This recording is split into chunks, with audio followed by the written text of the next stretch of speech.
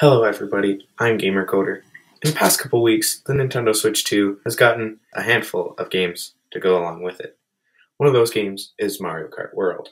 When I was watching the Mario Kart World Direct, I thought I could recreate this easily in Scratch. And that's exactly what I did. For the first day, I loaded up a new Scratch project and temporarily called it Mario Kart World 2. Since I'm an expert game developer, and I will obviously make a better Mario Kart game. Don't quote me on that. The next thing I did was Google a picture of Mario and Mario Circuit 1 from the SNES. How do I plan to make this game? Well, since Scratch doesn't support 3D graphics, I decided to make it a top-down scrolling game giving the illusion of 3D. The camera would track the player from above and scroll the map and everything else it needs to scroll, but not actually move the player. I eventually got smooth movement, as well as turning and scrolling into the game. I added off-road slowing by having an invisible track matching the background track on top. One thing I do a lot in regular Mario Kart, and I mean a lot, is drifting.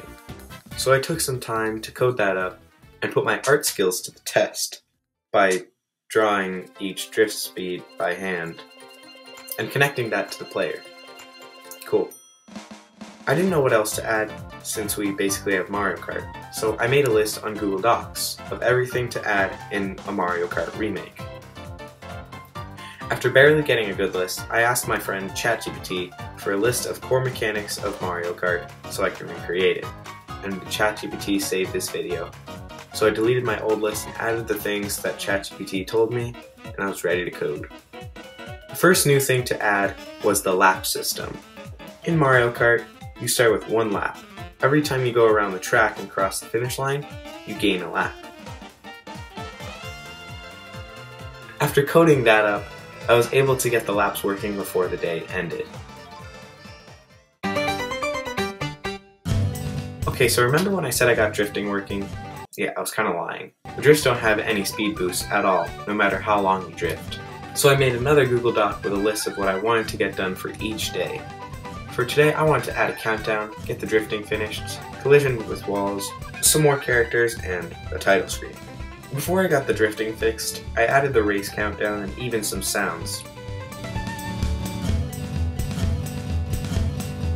After some coding, the countdown was added and it was time to fix the drifting bug, and I did that. And I finished that. Next up were walls. I did the same thing as the track by having an invisible image of the walls on top of the background just to make collisions easier. Then I added spinning out the cart, like... Okay, there's a cart and it spins, and you spin it out. Yeah. Anyways, after some coding and debugging, I figured it's a good time to add more characters, so I got my boy Luigi in the game. I tried to get Bowser in, but I couldn't find a good picture of Bowser from a bird's eye view. But then I found an image of all the retro characters from the original game from a top-down view. So I manually got all the characters one by one into the game. And we finally have all the characters from the original Mario Kart for the SNES. The game looks so good I could barely tell any difference. The characters we have in so far are Mario, Luigi, Princess Peach, Toad, Bowser, Yoshi, Koopa, and Donkey Kong. The last thing I needed for today was the title screen. Actually, I never finished that on day 2. The thing that distracted me was that Nintendo was going to empty my bank account for clearly making their top game way better. So to get around that, I needed new characters. The only problem is, I don't have any main characters on my channel, but I do have some on my Scratch account. So let's take a look. My most popular character on Scratch is this purple robot guy in a Scratch-tastic platformer. So I wanted to add him in. If you don't know what he is, he's this robot that jumps around levels and platforms, dodging red squishy guys and lava, collect apples, and get to the Earth portal. So now that you got familiar with the robot guy, which I'll just call Robot, he's going to be in the game. I got some more characters from my demo game, Chain Pop, by just adding in the bubbles we encounter in the game into our Mario Kart game. Okay, so the characters from yesterday are saved in my Google Doc, but they aren't in the game yet. This is because I have to add in the title screen. I looked at the footage from Mario Kart 8 Deluxe, and there was a dark checkerboard pattern in the background. So I made that appear in the title screen. Another thing that shows up is the game title. Remember when we had to think of new stuff to replace Nintendo stuff in my game? An obvious thing was the game name itself. Right now, it was just called Mario Kart World 2. But we can't have that, cause it's Mario. Nintendo. They're gonna empty my bank account. So, to put everything into one name, I called this masterpiece Gamer Kart, referencing the channel name Gamer Coder. Along with this picture showing up, there's also sounds of karts driving, and then Mario screaming, Mario Kart 8! So what do? I scream Gamer Kart. But that's screaming back, Gamer Kart what? Since this game is the first in the series, I'll scream, Gamer Kart 1! Well, first, I had to record some cars. I don't personally own any cars, so let's use my talented voice.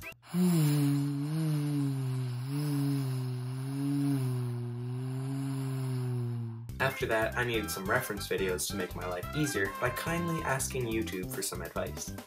After hearing Mario scream magic words, I was ready. Anyways, let's get right to it.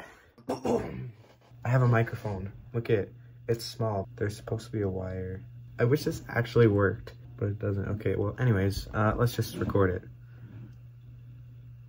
Gamer Kart 1! Perfect. That is perfect. Let's listen to it. Gamer Kart 1! Perfect. I also made the title look pretty.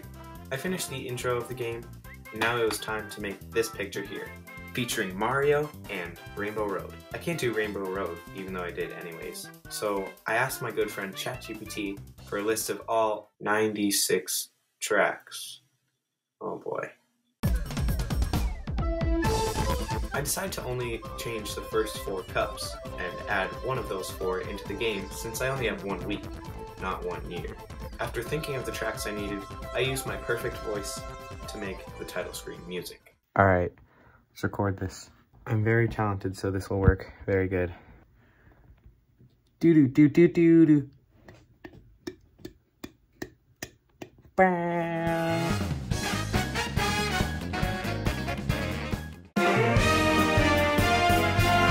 Yeah, so I got so excited that I turned on my microphone and face cam. But reading a script makes editing the video much easier. The goals that I had planned for today was to add the flames after a boost, add 2 new maps, and finish the title screen. Okay, so I got Robot in. I forgot what I did with the footage of making him, but he's there now. I also finished the background at some point, probably after making Robot. I eventually got the boost flames working and kept working on the title screen. Right now, you're probably thinking, why is this guy always working on the title screen? And my answer to that is I work slow when I'm not locked in. I always get distracted or something like that. I recorded the music for the part after the title screen, like the second phase of the title screen, where you pick your driver and tracks and stuff. Do do do do, do do do do, do do do do. I wasted my time on getting this to work with a controller, even though nobody's gonna play this with a controller, let alone at all. I added a multiplayer button, but it just does the exact same thing as the single player button.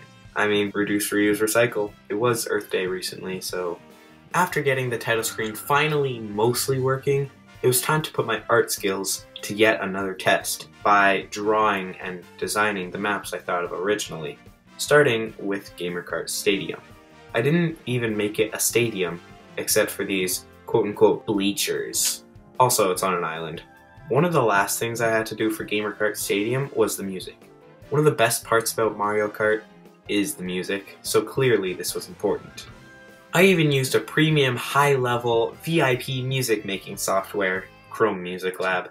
To get used to it, I made the Crash Bandicoot song, like the dun dun dun dun dun dun dun dun dun dun dun. My technique was to put some random mess into one project and put what I hear but better into the final song. I also may or may not have added a little rickroll hidden in the song. Whenever you want to listen to any songs from the tracks, just play the game for yourself by clicking the link in the description down below. I put the music in the game after I finished making the song, and it worked! The last thing I wanted to do today was add a track selector to select which track you want to play. I actually made a stupid move by adding a track selector, not a cup selector, each cup having 4 tracks to race in like the real game. So what I did was design images for the 4 cups that I planned. The Pepper Cup, the Grass Cup, the Planet Cup, and the Unique Cup. I really only needed 1 cup in the game, so I didn't have to rush these maps. The second map to make was Lava Park, which is a park with lava. I know, clever name, no need to thank me. The really hard part was making music for this track. I wanted a mountain-themed song because it was like lava and mountains, so I asked ChatGPT for some help. It took me like 2 hours to realize that both me and ChatGPT didn't know what we were doing, so I just used a jumbled mess as the music. In Mario Kart 8 Deluxe, there's a final lap notifier when you reach lap 3, so I made that to end off the day.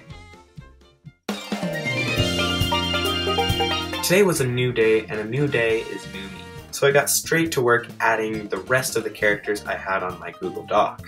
They were actually just some circles with faces, so it wasn't too hard.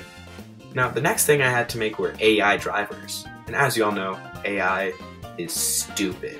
And since I'm a genius, it worked on the first try. The last thing I wanted to do was add a character selector to change the driver to the player's liking. So I just copied over the cup selection screen, and boom! We have a character selector. I also added a display, so you know what you will look like and who you're driving as. I also made it so that the AI can be any random character.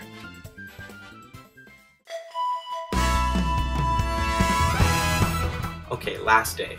We basically already have a working game, complete with driving, AI, like 2 maps, a bunch of characters to play as, a title screen, and more. All I really needed to do was improve the GUI and add more maps. I first improved the lap counter, since it's just this boring scratch value recorder, so I made my own version that's similar to the original. Since I'm a genius, I made it so that you can proceed to the next track on the cup when you finish. The only thing left to do now was design the rest of the maps. So I got to work and cooked up Spicy Hills and Toy Store Track. So now that we have all the things for a full game, it's time for the grand finale, the playtest. Is it good? Let's find out. Okay, did you get your popcorn? Because Gamer Kart 1 is in the books in 3, 2, 1. And in this playthrough, we're only going to play all of Pepper Cup.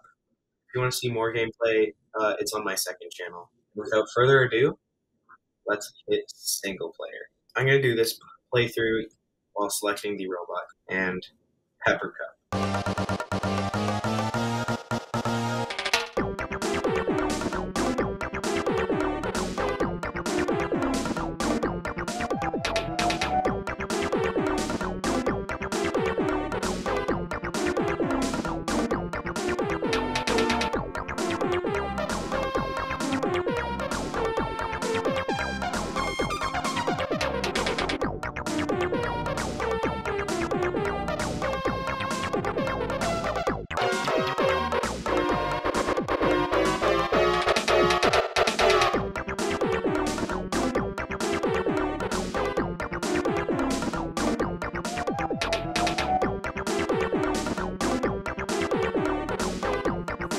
Thank you so much for watching this video. I really appreciate your time with me, and I had a lot of fun making this game. If you want to play it, the link's in the description. Anyways, don't forget to smash the like and subscribe buttons for more content like this, and I'll see you all in the next video. Bye.